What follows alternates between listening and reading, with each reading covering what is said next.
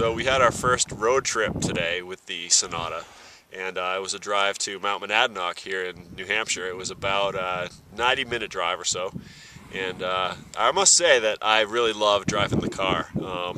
It had really good pickup, especially when we tried to pass people on some of these hillier roads. It just got by them with no problem at all. The ride was very comfortable. The seats are very comfortable. Just a very smooth ride. You don't feel the bumps that you're riding over or anything like that.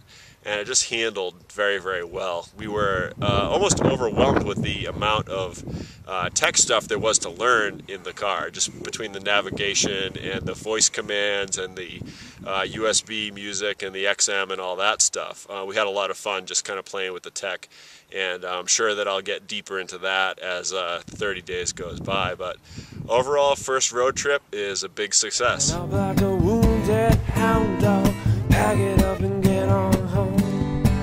I got to pack it up and get on home.